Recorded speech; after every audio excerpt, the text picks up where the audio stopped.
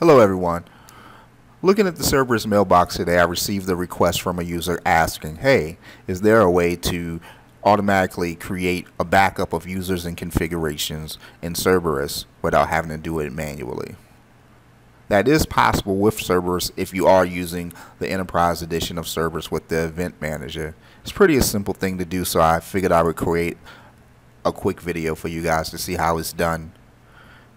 All you need to do is open up Cerberus, of course, and click on Events. That'll open up the Event Manager. Once you have the Event Manager open, click on Scheduled Task.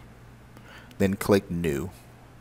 From there, you'll want to name your task to whatever you would like to name it to, and then click the Add New Task button. From there, you'll want to set the schedule that you want it to run on.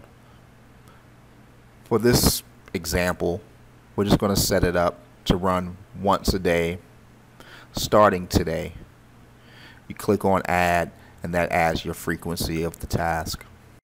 Under Perform these actions, click on New. Under Actions, select Launch Server Operation.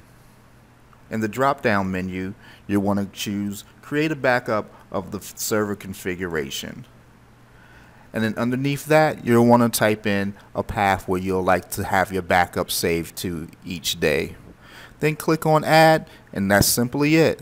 That's how you create a backup of your users and configurations automatically using Cerberus, FTP Server, and the Event Manager. For more how-tos and help, visit our website at www.cerberusftp.com. Thanks.